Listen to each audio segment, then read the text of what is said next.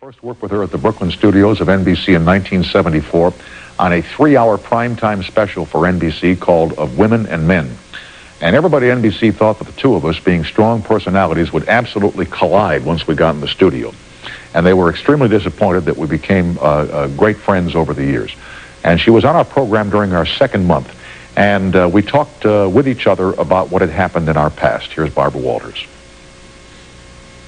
I have a very special feeling about you. I always have, and you know it. And that's why I'm here tonight. And that's, I mean, it goes for many things that we did together. But, and I don't know whether you remember this, I got divorced. Do you remember the story?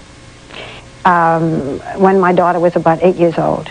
And you had it was a no-fault divorce, but you still had to go to court that day. And it was on all of the news programs that night. It was on WNBC, WCBS, and WABC.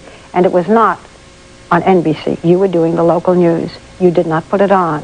When the evening was over, the head of the news called you up and said, why didn't you put that on? That was news. You're doing people in the news. It doesn't matter that Barbara works here. You're doing people in the news. Her divorce was announced today. Why didn't you put it on? And you said, she has a child.